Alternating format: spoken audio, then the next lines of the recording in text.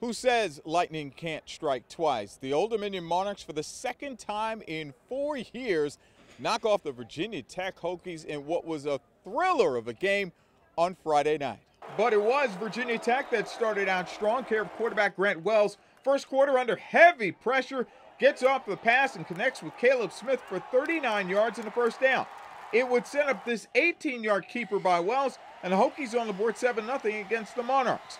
ODU's defense kept them in this game. Still in the first, this was one of their 2 first-half interceptions. Terry Jones gets the pick. It set up a field goal to narrow it at 7-3. Second quarter, the Monarchs catch a break. Tech trying a field goal, but it goes horribly wrong.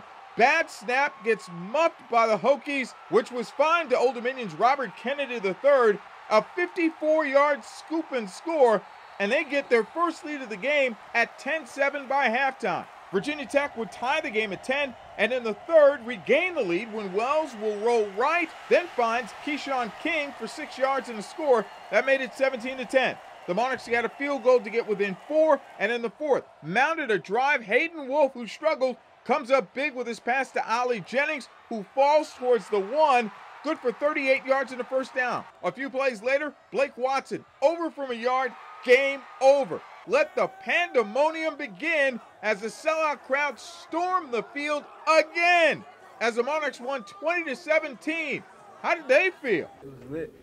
I don't think I've ever taken that many selfies in my life. Yeah, a lot of people Snapchat. A lot of people are talking about shock the world, surprise, ODU beat Virginia Tech, ODU upset Virginia Tech. We don't see it like that. We know what we went through this offseason, last season. We know what we're capable of. To me, this wasn't a shock. Don't give up.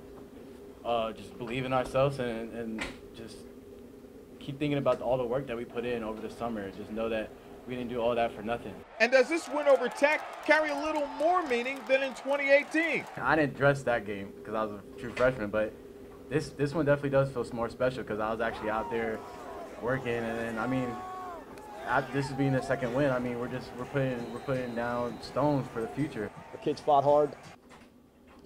They deserve to win that game, and because they did the things that are necessary to win the game. When you play that hard with that much effort, you're going to create your own luck. Brian Smith, 13 Sports.